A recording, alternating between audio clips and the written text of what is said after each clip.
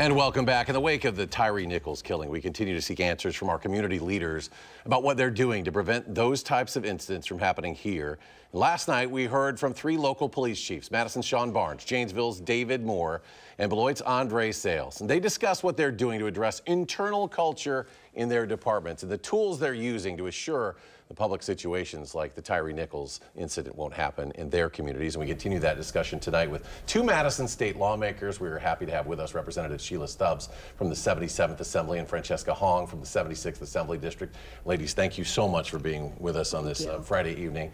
First, let's get your thoughts on the Nichols incident. You know, all these incidents are different, right? They all have different components to them, but all of them are very troubling when we see those. And often, as we mentioned, over and over again, they're on the national network news. We see them over and over again.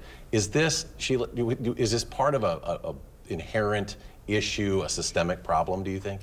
First, give an honor to God, who is the center of my life. I want to extend condolences to Mr. Tyre Nichols' family, his community, the city of Memphis, and all those that are suffering from his mourning.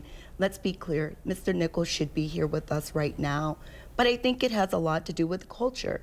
I think it has a lot to do with police chiefs setting the stage and setting the premise and making sure that all of these officers that are trained are following the protocols, the practices, and holding them accountable. If they are breaking the law, let's hold them to the same standards we would have anyone else.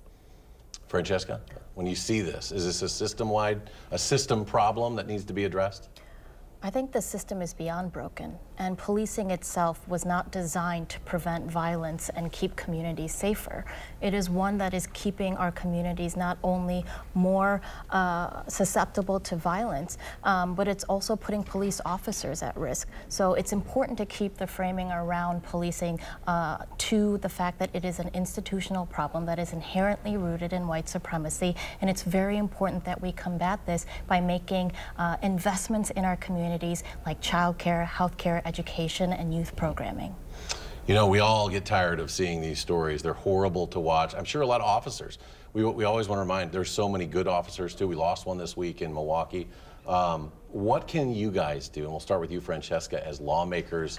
What can be done at the state level with where your power rests? And I know your power is limited, but what can you do? What would you like to see lawmakers do? We can put our money where our values are. We are in a budget process, and we have an opportunity for this state budget to reflect the values of our communities and help people feel safe. We can invest in community investments like childcare, like in our education, like in housing. We can combat poverty that is inherently tied to where there are communities with more violence. So if we eradicate poverty, if we combat food insecurity, if we think about public safety and the feeling of safety being an inherent human right, we don't have to rely on police officers to be on the call of duty for when there is so much violence. Sheila?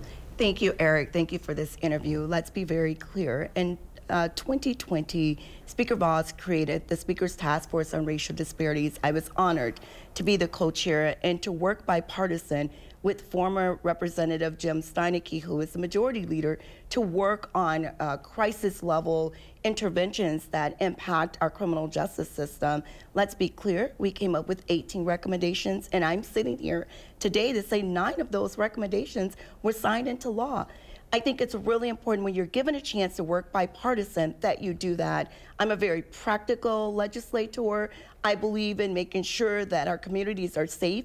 I believe in law enforcement. There's good and bad in everything, but I think when you decide to put your community together and comprise a task force of speakers, of preachers, of protesters, of legislators, and not doing the blame game, but really looking at how do we keep our community safe? How do we make sure our officers are well when they go to work? And then how do we make sure that Tyre Nichols' case, Mr. George Floyd, Breonna Taylor, and should I say their names, continue to happen across the state of Wisconsin?